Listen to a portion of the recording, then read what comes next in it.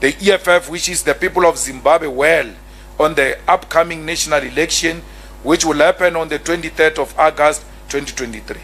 The elections mark a critical opportunity for the people of Zimbabwe to elect a government of their choice, to uplift the nation from the poverty that today defines what was once known as the breadbasket of Africa.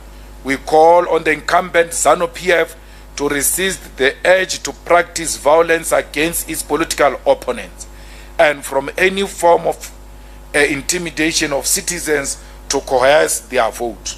Zimbabwe needs to enter an era of political tolerance that is not defined by the history of violence and suppression, but the possibility of peace, prosperity, and continental unity.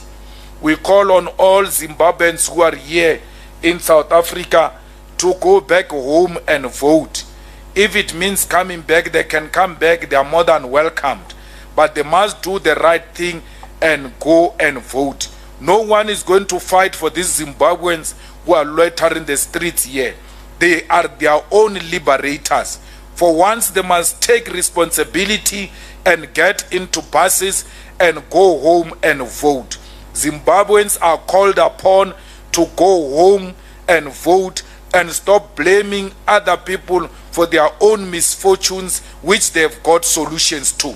And that solution is August 23, 2023, where they will vote for a government of their choice, which will restore peace and prosperity in that beautiful country. If they need help to go back home to go and vote, they must approach the EFF offices. We'll be more than happy to rent buses for them to go home and vote.